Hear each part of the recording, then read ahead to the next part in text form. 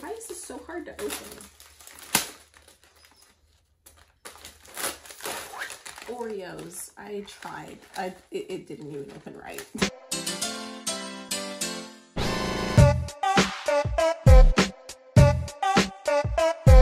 Finally got it open. After 3 minutes of messing with the package, the Oreos. Did you get the joke? Do you understand the joke? Please tell me someone got the joke or I am going to cry. Hey guys, welcome back to my channel. And if you're new here, hi, my name is Zaria Smith and I typically make commentary videos just like this one. So if you happen to like that, you happen to dislike my gorgeous face, you can go ahead and subscribe down below and hit the notification bell to get notified whenever I post, which happens to be on every single Wednesday. First Oreo of the video. So today's, I don't even know what that intro was. Today's candle is watermelon margarita. And I don't know if you guys noticed, but we have a new friend with us today. Everyone meet Hizuka. Hizuka, if you don't know, has the ability called bungee gum, which has the properties of both rubber and gum. Who would have thought? Now let's get on in today's video. So if any of you guys may know that I, in my life, have been referred to as an Oreo. And recently there have been many videos talking about being an Oreo.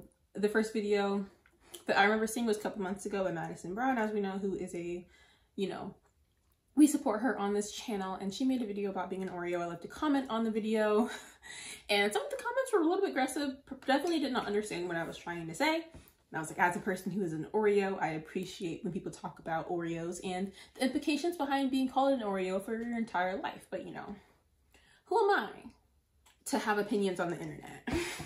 But either way, I want to get into what is an Oreo for the first section of this video. I went on Urban Dictionary and I wanted to find definitions of Oreo because obviously I have the definitions that I have from when I was, you know, growing up and being called an Oreo. But I'm gonna read you guys two different definitions. The first one is term for African Americans that the Black community is generally offended with for betraying their roots, usually for dating Caucasian girls, dressing too white, talking too white, etc. The term is branded Oreo since they're black on the outside and white on the inside. You know, I love having props for this video. This is amazing. But you know, you see the typical Oreo, you see the black exterior, white interior. I should have gotten the double stuffed ones, but if I did that, then I would have eaten this entire tray, and you know, you don't want to do that. This is a longer definition, and it is a stereotype that was created by Blacks to be used for other Blacks who are black on the outside, white on the inside. Black being their skin color and white meaning to display characteristics of a white person, therefore betraying their Black roots. Those characteristics being and not limited to raised in an environment that's not the projects, speaking proper English, very limited use of slang, having an eclectic taste in music, having a diverse group of friends, being well educated, being legitimately employed, not abusing the welfare system, being well-mannered and civilized, saves money for college instead of bling and cheap grills, and wearing nice clothes that are not Rocawear or Baby Fat, Sean John, and so on. Definitely flip those two, but yeah. So that is what an Oreo is. And from my understanding, an Oreo is someone who is black on the outside, white on the inside, though I have seen many people who are light-skinned Black people that have been called Oreos simply for being both black and white, or just lighter than the typical dark-skinned Black person, which is, you know, let's not, you know, deal with that. But from my understanding and from me growing up, I was called an Oreo for looking black but acting very, very white. And if you've been on my channel for, you know, more than 3 minutes, you would know that I am, some may say, well-spoken. I have manners somewhat. I don't talk in slang. You can understand what I'm saying. I don't have a ghetto accent. I don't act ghetto. I don't have ghetto hairstyles. And I'm very, you know, suburbanized, whitewashed Black person. Some may make the argument of that's what I am. And that is basically what an Oreo is. Next, I'm gonna get into the chunk of the video, which is my experience as an Oreo, which, hate calling myself that, to be honest. I do think of it as a, I don't want to say slur, but just like a term used to like hate on Black people for simply just being themselves. So growing up, I lived in a nice suburban little neighborhood in a upper middle class household. And I say upper middle class, but to some people that may seem differently, but I mean, we were comfortable. My mom worked all day and my dad also had a job. I got most things that I asked for, very little, like there is very few things in my life that I asked for that I didn't get, which most of the time was because I probably shouldn't have had it. Like I asked for an iPhone when I was like in 3rd grade and I was told no, had a whole fit about it. But I still did have a smartphone by the time I was in middle school. Very privileged life, very unlike the life of many other Black Americans living in the US. Even not in the US, but specifically like the amount of like poverty that is in the US, like honestly skews people's understanding of what is poor and what is rich. But all of that aside, I did not by any means grow up rich. I wish I did. If I did grow up rich, then I wouldn't be in the situation I am in right now. Growing up in school, I originally went to a public school, got taken out of the public school, went to a private school for my 5th grade through 8th grade years, which I feel like was very, you know, prominent in my development. My mom says that I acted this way my entire life and it has nothing to do with the fact that I went to private school, but in my opinion, I went to private school, which was predominantly white. There were a lot of Asian people and Indian people, but for the most part, I was surrounded by white people. And trying to fit into, some people on TikTok call it the trying to be white phase, but I wasn't trying to be white per se. I just wanted to fit in with the people that I was around, which I guess you can then say is being like Zaria. You wanted to be white. And going to this school that was predominantly white, I was kind of, you know, put in a weird position because as a person of color in a place with predominantly white people, I found myself very ugly. People told me I was ugly to my face and made fun of me for being ugly, which to them ugly meant looking Black. No hate to anybody that went to school with. We were all, you know, children. So I have no hate towards you guys. But all of that aside, I, you know, have a love for the academics. I love philosophy. I was literally in 5th grade going on YouTube and watching random philosophy videos and psychology videos. I just spit everywhere. But I would, you know, I wanted higher education. I used to want to be a pediatric neurosurgeon. I don't know if I mentioned that before, but that was my goal. I really wanted to be smart. I guess I am smart, but the whole idea of being smart makes you not Black. I hate that, you know, thought process. But growing up, that was just how I was. I went through an emo phase, a One Direction phase at the same time. I watched predominantly white YouTubers, and that wasn't necessarily by choice. I just watched what was ever on the trending page. I would watch, you know, just I didn't do typical Black things. I helped my dad work on his car every now and then, but that pretty much was the extent of my Blackness, aside from like food and then going to visit my relatives that, you know, acted more Black than I personally do. Fast forward to high school, still going through my emo and whatever phase. A lot of the Black people that I went to school with, and again, no hate, we're all adults now, it literally does not matter. But a lot of the Black people that I went to school with, the more ghetto or hood ones, as others may describe it, didn't like me. There was specifically a time where a group of Black girls actually disliked me a lot and would call me the Black Peter Pan and make fun of me for acting white how I do. And some people would say that I wasn't really Black and I was, you know, the exception to being Black, and people would be like, oh, I'm your friend, but I don't really count as a Black person, and so many other things. And it was scary. Being invalidated for your own race is not fun, and I don't recommend that for anybody. And it literally sucks that, like, I have so many issues when it comes to making friends with Black people, dating Black people, doing anything in relation to Black people, because I was ostracized from my own race, my own community, because of how I talked and how I dressed. And any person who's been through that, I'm so sorry you have to deal with that. That's traumatizing, and that's something that I'm dealing with right now as we speak. But being an Oreo was really difficult because I would be in AP classes or my dual enrollment classes, and I would be the only Black person, not the only Black person, but very few Black people were in my honors classes. And I remember specifically a person that I was friends with would say, well, since these Black girls are bullying you, why don't you just go to honors or AP, because they're not going to be smart enough to get into that class. Someone said that to me. I'm not going to say who, But someone did say that to me, and that's honestly something that was stuck with me, because like, why is it that someone who's perceived as ghetto or black for that matter, is hot, Cheetah girls and whatnot, are seen as like dumb and like unintelligent? Like Jackie Aina, I believe in a video, said something about how being ghetto was not a bad thing, but when people use ghetto as something negative, that's like completely different. But honestly, some ghetto styles are cool. Also, if you think about it, a lot of the popular styles right now, like the Y2K aesthetic, is not the white Y2K aesthetic. It's the black, ghetto, fabulous, Hispanic styles that are getting popular right now. That's for a reason. Just saying. I now want to get into the concept of betraying other black people by assimilating into white culture. I say white culture, but like, what is white culture really? I really just mean like assimilating into white people's, you know, vibes.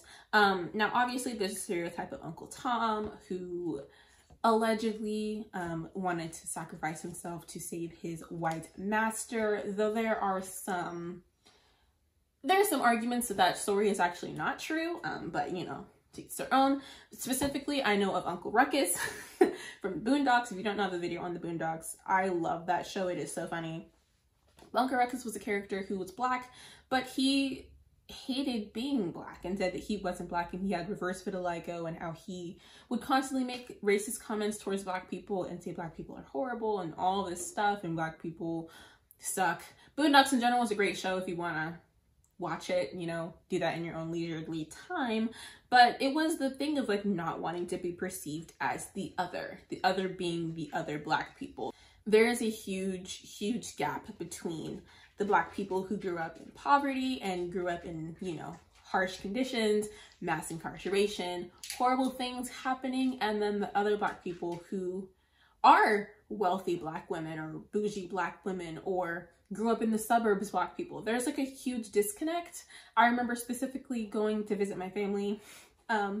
No hate to them, you know, we're cool or whatever, but going to visit some people in my family and being told that like I'm white.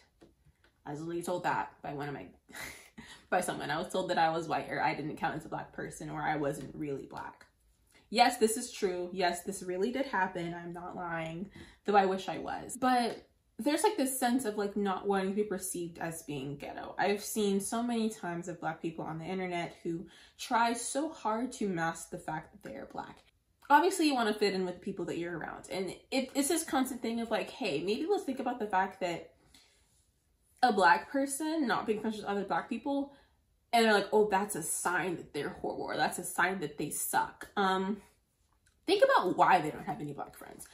Because I haven't really met many black people that don't want black friends. It's more so they have difficulty making black friends because of how they talk, literally, or how they, you know, go about themselves. Or even like I would get made fun of by black people for being emo or listening to Panic at the Disco, you know. So that's just something to think about. Doing things that aren't traditionally black, you know, like I obviously listen to Kanye West is my favorite artist. I love him to death, though I do listen to other music other than like R&B and hip hop and, you know, all that stuff, you know.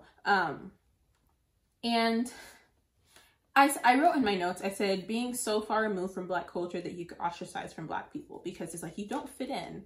And it sucks. Being a black kid who was in theater, being a black kid who was emo, who loved anime, who was so far from the typical gangster, ghetto, thuggish type of person, that wasn't me at all, which is fine. That shouldn't be the stereotype that all black people are like that in the first place. But, you know, there's this sense of people feeling like you're not black because you don't act black. And it's like, you are acting black by simply being black. I'm making a YouTube video right now. I'm a black person making a YouTube video. I am being black. Anything that I do is black instantly because I am doing it. You know, so this concept of you're not black because of XYZ, if the color of my skin is black, my ethnicity is black. My ancestry is mostly black, though I'm like, I think like 10% white, maybe 11, but like I'm black. So why do people say like I'm not really black? Or I'm so well-spoken for a black girl? Or I've been told I'm well-spoken for being, you know, 19, but you know, that's another thing. And lastly, I want to touch on stereotypes. Stereotypes are wrong. The amount of hot Cheeto girls and Viners like Zayn and Heath who made fun of Black women, or rather Black and Latina women really is what it is, having the little towel over their head, like with the long hair, and like making themselves have big lips and all that stuff. Like, doesn't that kind of seem like blackface? Just a little bit.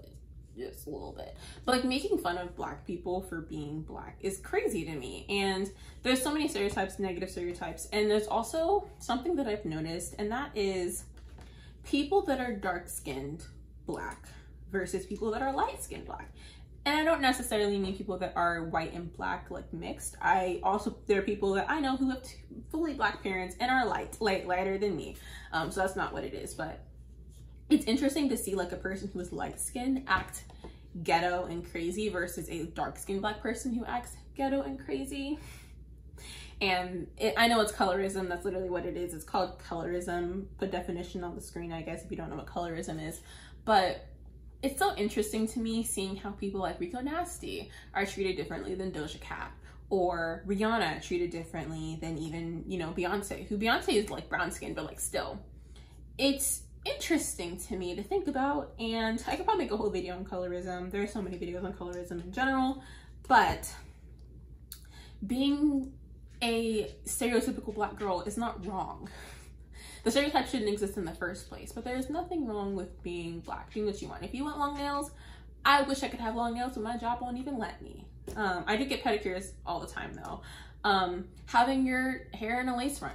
I'm wearing a lace front right now. Shocker, I know. No, I'm kidding, it's not.